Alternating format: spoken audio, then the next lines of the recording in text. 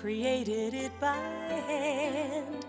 From mighty mountains to the raging sea, to every leaf on every single tree. It's in the holy book. Just open up and take a look. It's a story for young and old, the greatest story ever told. So lend an ear and you will hear the greatest story. The greatest story.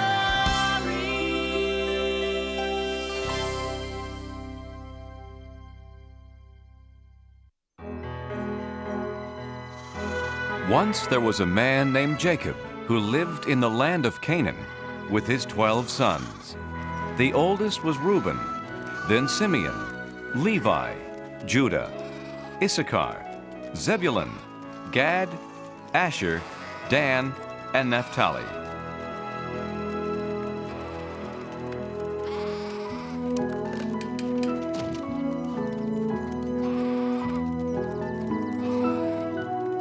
And finally, Benjamin and Joseph. They were Jacob's children by his second wife, Rachel. Being the youngest, they stayed at home while their brothers worked the pastures. Jacob loved all his sons, but Joseph was his favorite. Father, when can I tend the sheep with my brothers? I dreamed it would be any day now. Joseph, you and your dreams. You start tomorrow. And to celebrate the big event, I have a surprise for you. Now that he's of age, Joseph will join his older brothers in the fields. All right. And this will keep you warm. Oh, Father, it's beautiful. Hey, look at these sleeves and the colors. Father should have given you a coat like that, Reuben. You're the oldest. Huh. In my dreams. Joseph's brothers were jealous of his gift. It reminded them that their father loved him most of all.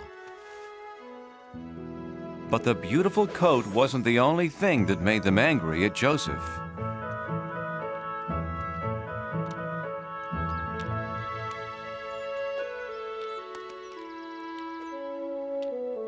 Judah, Asher, Simeon. The other night I had a wonderful dream. We were all in a field binding bundles of grain. And my bundle stood upright while yours gathered around mine and bowed down. Bowed down? To you? Huh? Father may worship you, but we don't. Hey, it was just a dream, Simeon. I'm going to bed.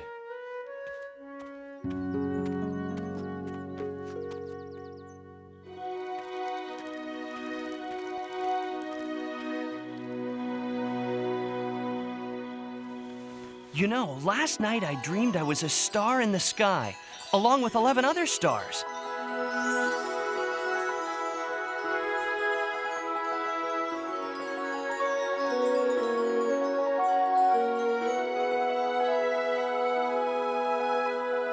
The sun and the moon were there too.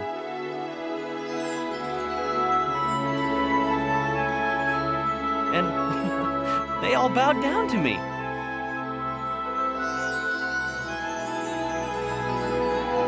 "11 stars? You mean 11 brothers. And we're supposed to bow to you? Who do you think you are? A king?" If we're the stars, who are the moon and sun?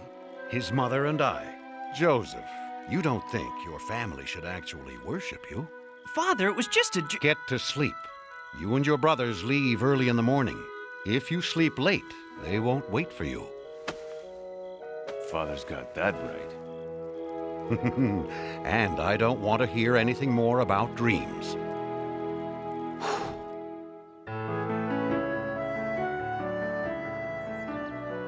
The next day, Joseph was left behind. Hello? The dreamers found us.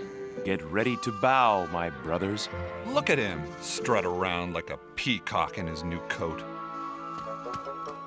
Sometimes I wish we could get rid of him. No, you don't. But I do. If he mentions one more dream. Simeon, he's our brother. We couldn't hurt him. But you've given me an idea. What were you trying to do? Lose me? Joseph began to tell his brothers how smart he had been to find them, but they weren't listening.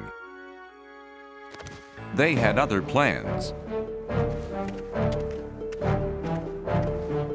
Hey, careful with the coat!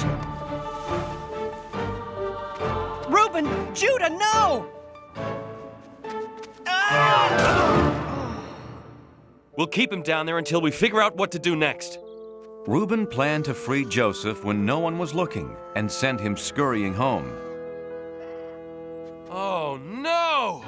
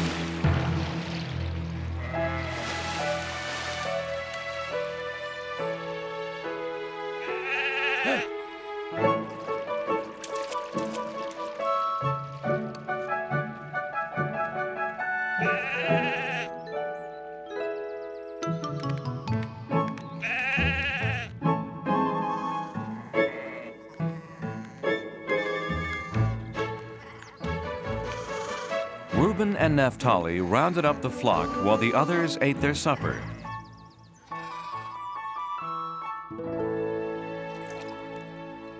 While they ate, a caravan approached.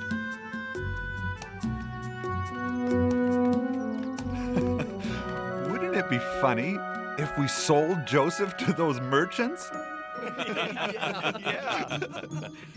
Why not?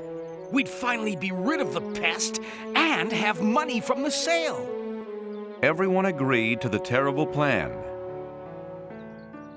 And Joseph was sold for 20 pieces of silver. Brothers, why are you doing this?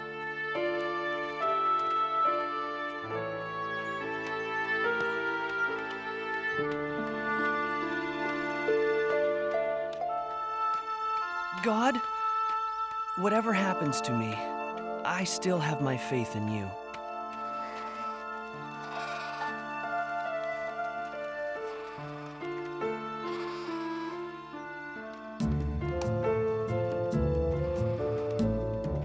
You did what to Joseph?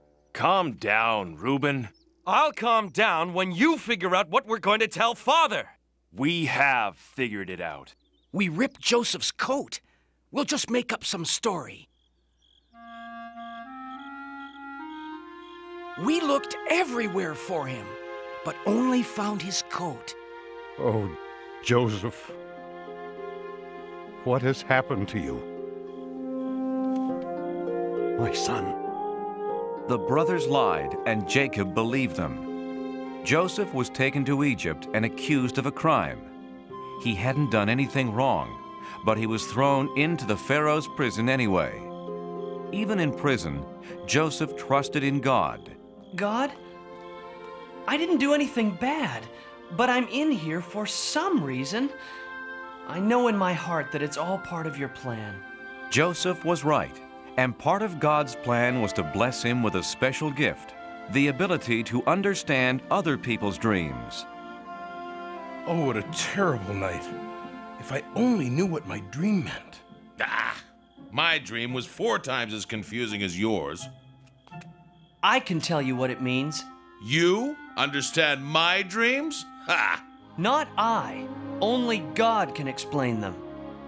I believe you. Tell me about my dream. I was Pharaoh's cupbearer until I displeased him. In my dream, I saw a grapevine. On the vine were 3 branches with grapes.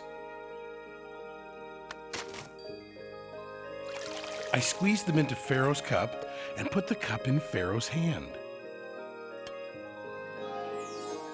The 3 vines mean that in 3 days, Pharaoh will set you free, and you'll be his cupbearer again. Thank you, Joseph. No, thank God, my friend. And when you're free, please tell Pharaoh about me. Tell him I shouldn't be in this awful place. I promise, I promise. Oh, enough about you. I'm next. In my dream, I had 3 baskets on my head. In the top basket were baked goods for Pharaoh. Suddenly, 3 birds came and ate everything out of the basket. What's that all about? In 3 days, you will also leave this prison.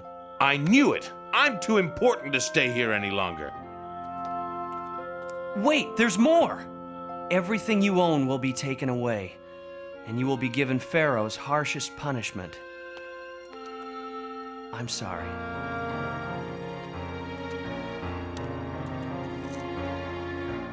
Everything Joseph said came true, but the cupbearer forgot to tell Pharaoh about him. Joseph stayed in prison for 2 long years. Then one day,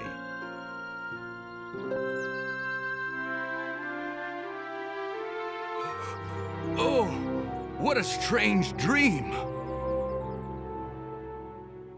Pharaoh met with the wisest men in his kingdom. Maybe they could understand his dream.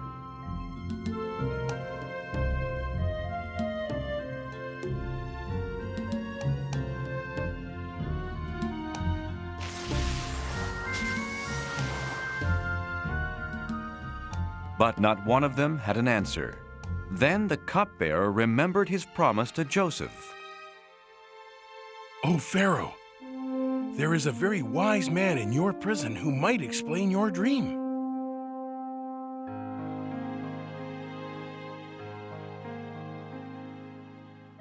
Joseph, I dreamed that I was standing on the banks of the Nile when 7 fat cows came out of the water. Then 7 skinny cows came out of the river. And suddenly, the skinny cows ate the fat cows.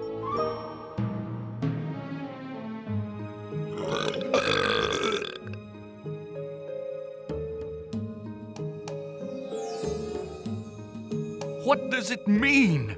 My God is telling you what he plans to do. The 7 fat cows mean that there will be 7 years with plenty of crops and food for everyone. But the 7 skinny cows mean that after that, for 7 years, no crops will grow and your people will have no food. This is horrible, terrible. No, Pharaoh.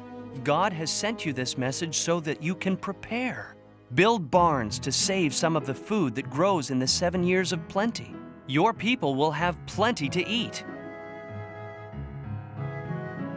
It is true. You are filled with the Spirit of God. This is the wisest man in my kingdom.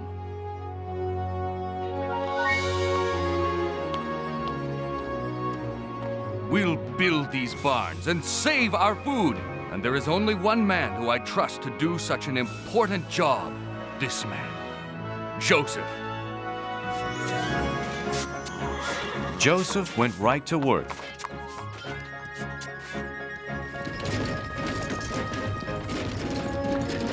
And soon the barns were bursting with grain and filled with cattle. But Joseph's greatest achievement was that the people loved him.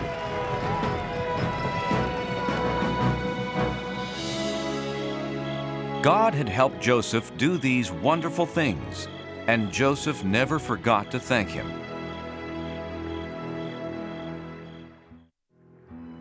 Seven years later, the terrible drought that Joseph had warned about arrived. No crops grew anywhere, not even in Joseph's old home, Canaan. We're out of food, Father. There's a wise leader in Egypt who has stored food for 7 years. He's selling it to anyone who needs it.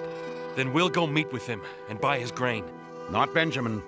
I want him safe here with me.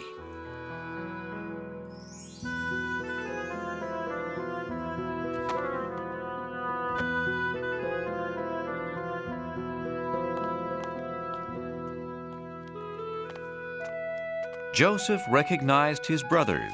Bless you, great one.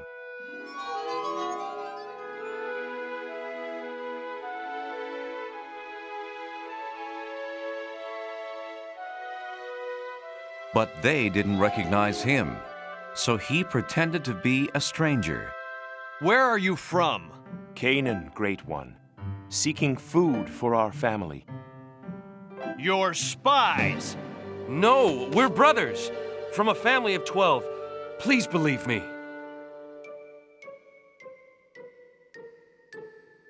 Liar! There are only 10 of you. One brother was killed, and Benjamin, the youngest, was left at home. I'll sell you my grain, but to prove that you are innocent and honest, bring this younger brother of yours the next time you come. I am going to keep one of you here until you return. Do you promise? We promise. God is punishing us for selling Joseph into slavery. He pleaded with us, and we betrayed him.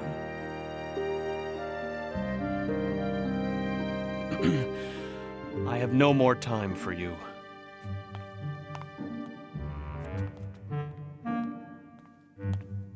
Take your grain and go.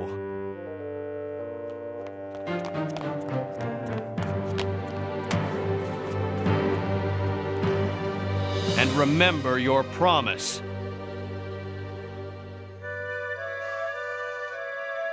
Father, we had no choice. Oh, Simeon, my son, a prisoner in Egypt. But look, Father, we got the grain.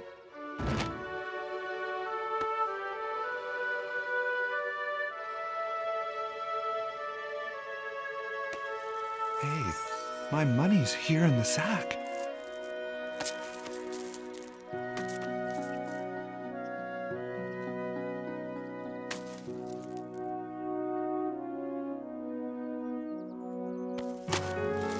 Now we'll be accused of being thieves as well as spies.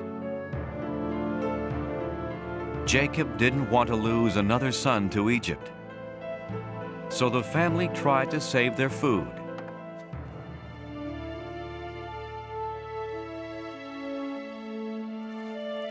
But soon, it was all gone. We're leaving for Egypt.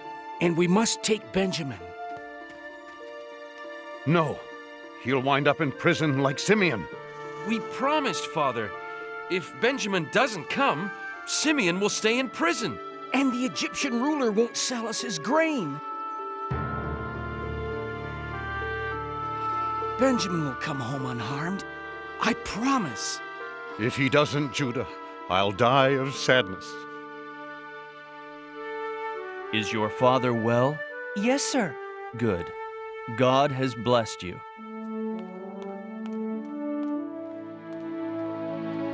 And you kept your promise, so I'll keep mine.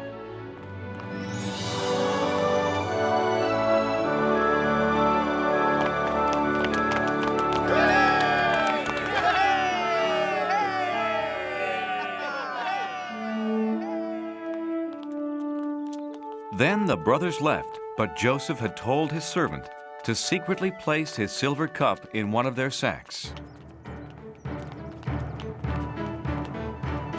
Stop! Why do you repay good with evil? One of you has stolen my silver cup.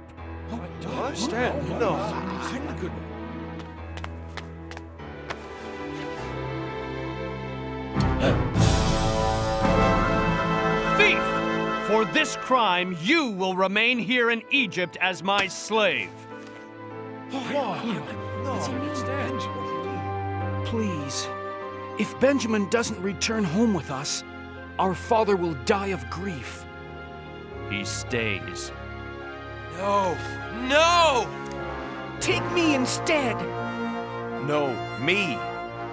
Please, Great One. When you threw me down that well, you meant it to be a bad thing. But in the end, God has turned it into something good. I came to Egypt and helped keep a nation from starving. It's me, Benjamin! Joseph! It's true, I'm Joseph. Oh, can't you tell it's me? Look closer and you'll see the eyes of your lost brother. I am so glad to have my family gathered here. It's so good to know you're near again.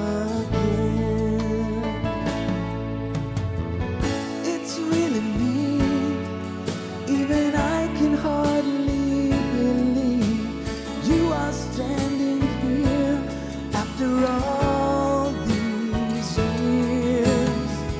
It was God's plan for me to be just who I am.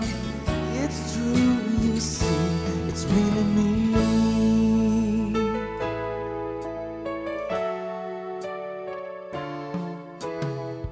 What's done is over. Oh, brothers, dry your tears. It was God who sent me here, and my heart holds no anger. What you meant for evil then, God has used for good. Who'd have thought he would choose me? It's really me, even I can hardly believe you are standing here after all these years.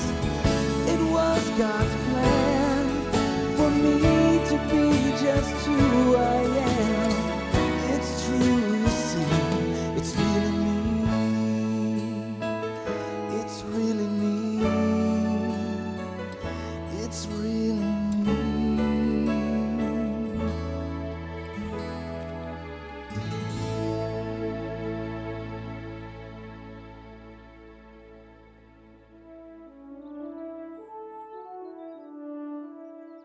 Gather your families and our father and come live with me in Egypt.